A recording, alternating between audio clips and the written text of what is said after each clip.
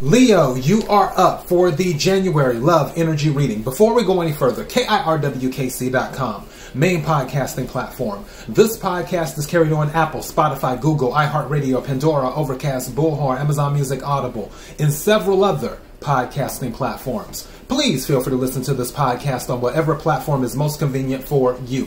KIRWKC on all the social media platforms. All right, Leo, so you're up now. The general readings for January are already up for all of the signs. Obviously, this is the love reading. Once I finish with the love readings for all the signs, I will start on the money readings. Also, I'm doing more collective readings as well now, so you have more stuff to listen to. Take what resonates, leave what doesn't. If it's not your story, don't try to make it fit. I'm just a person sitting here reading the energy and tarot cards. You know your story better than I ever could. Now that I said all that, let's get into the reading.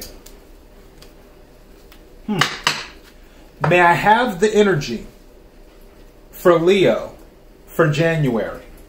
May I have the energy for Leo for January?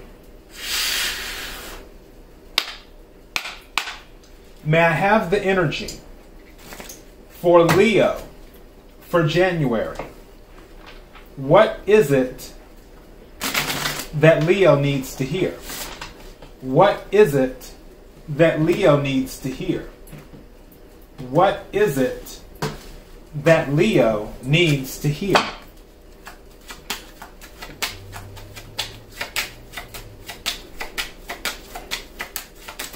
Okay, that's too many. May I have a card, please?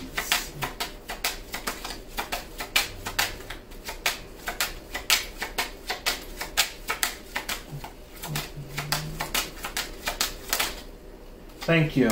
2 cards. See what we have here. Wow, that's interesting. Okay. First card that came out is keep an open mind. Keep an open mind. And it says, your soulmate may differ from your usual type in expectations. Your soulmate may differ from your usual type in expectations. Keep an open mind. And then the second card says, love yourself first. Love yourself first. And it says, your self-respect makes you more romantically attractive. Your self-respect makes you more romantically attractive. So, what this is talking about is that if you don't love yourself, how can you expect somebody else to love you? Because in order to know how to teach people how to treat you, you have to start from how you treat yourself. So if you're starting from a place of where you don't value yourself, you don't appreciate yourself, you don't love yourself, then when you deal with somebody else, whatever energy you're already in, that baseline for the start of the relationship is based off of that energy. So if you're in that energy, that's what they're going to take on too, where it's like, okay, well, they don't seem to care about themselves, so I won't invest as much either. Or I don't have to invest as much either. There's something where, and now I just heard raise your standards too. And I know for some of you, you're like, okay, you have to keep the open mind, but also raise your standards. You can still have this keep an open mind, but also raise your standards. The thing that you're raising your standards for, whatever it's attached to, it just may not be the type that you usually go for. For example, you may want somebody who has a job. Not anything against those who don't, but quiet as is kept, if somebody doesn't have a job, the last thing they need to be doing is focusing on a relationship. Just saying. But who am I to judge? But that's just an example. So if you raise your standards by saying, okay, so they have to have a job, that person who has a job, they may fall a little bit outside of what you regularly expect or what you regularly go for. But this is saying keep an open mind. So that's what I'm talking about, but also at the same time, raise your standards. Okay, something has been telling me to take from this deck too. So let me do that right quick. May I have the energy for Leo for January? Energy for Leo for January. energy for Leo for January. Can we clarify the cards on the table? Can we clarify the cards on the table? Can we clarify the cards on the table?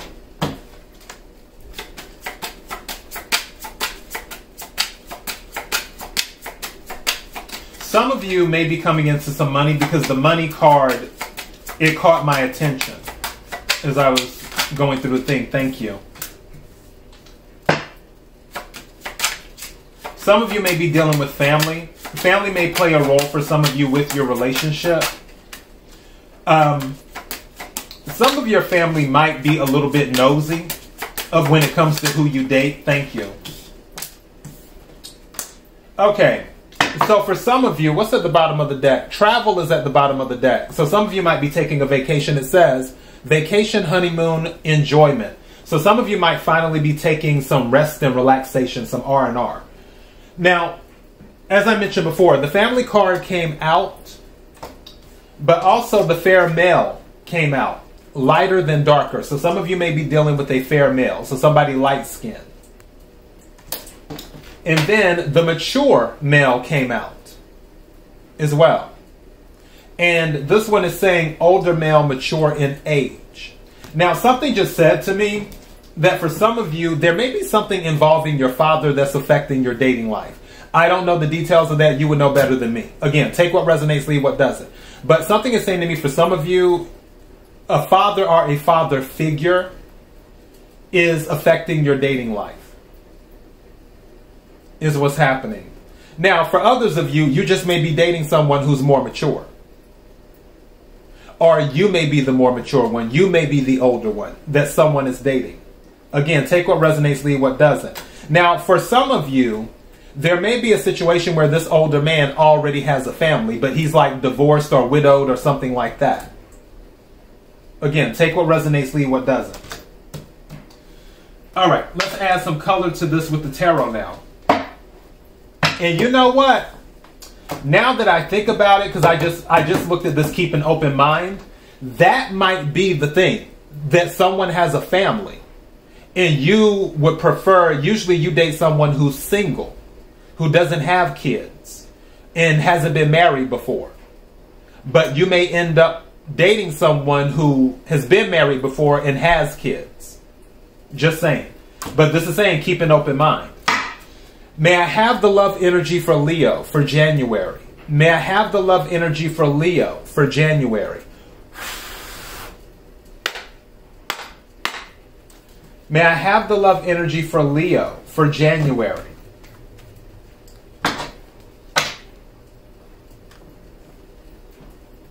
Can we clarify the cards on the table? Can we clarify the cards on the table? Can we clarify the cards on the table?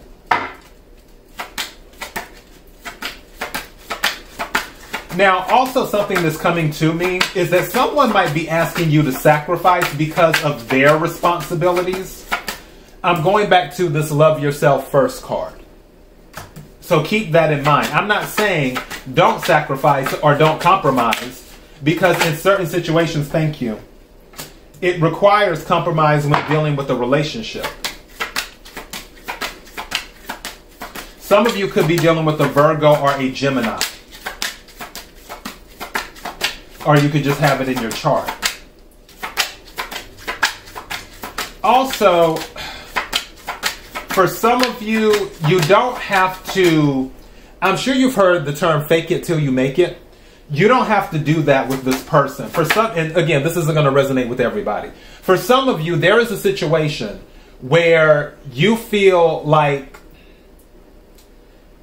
if they're established, you may feel like you're not as established yet, but you're trying to put on the front that, hey, I have my stuff together, I'm established, I can pay my rent, I can buy nice clothes, I can do this, I can do that. But I feel like, and not saying that you don't have the ability to tap into this energy and upgrade yourself as time goes on, because obviously you do. Leo is a very go-getter sign. I'm saying that don't feel like you have to show a certain appearance or a certain image of yourself to this person just to impress them, or just so you think they will feel like, okay, we're on the same footing here. We're on the same ground here. All right, just throwing that out there. May I have some more cards, please?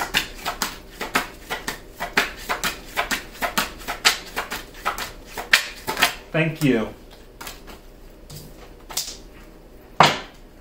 Definitely there is a family element involved, because now I have a double confirmation. So there's something, thank you, involving family. I feel like for those of you who are dealing with someone, either your family will not like them, or either you're already in this energy that's going on, or their family does not like you. So, let's recap right quick. The reason I was talking about putting up appearances is the Magician card. And the energy I was picking up from that is that somebody might be giving the impression that they have more than they do, or giving the impression that they're more together than they really are.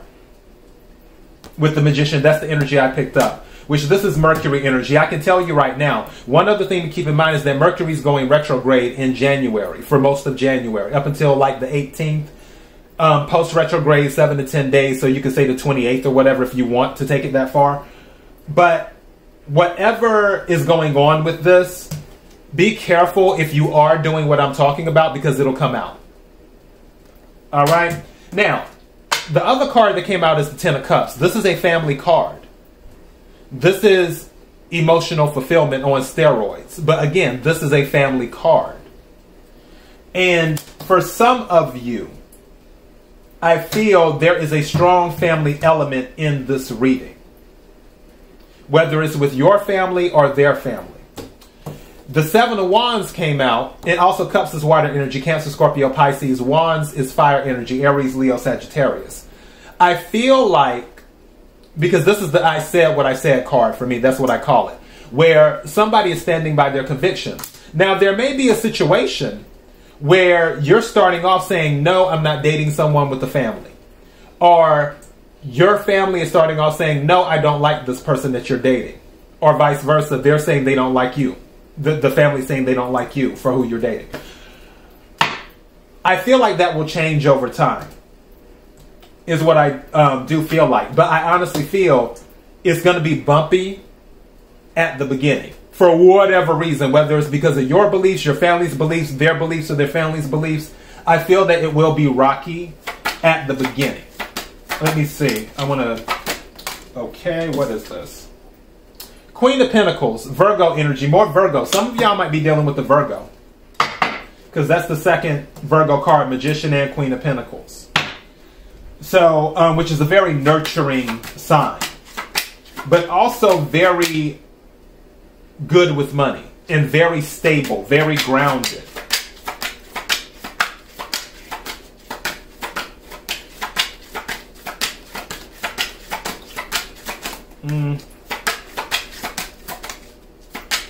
Thank you. And then you have the Emperor. I feel like this could be the older person.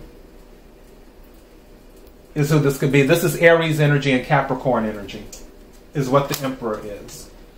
So, with that, I honestly feel eventually it will balance out. But I also feel there will be some speed bumps. I think I'm going to call this family speed bumps, is what I'm going to call this. Bottom of the deck, the moon, the unknown. Also illusions, too. Don't forget, if what I said earlier about putting up appearances resonated with you, be mindful, because when Mercury retrograde gets here, it might come out. Just saying.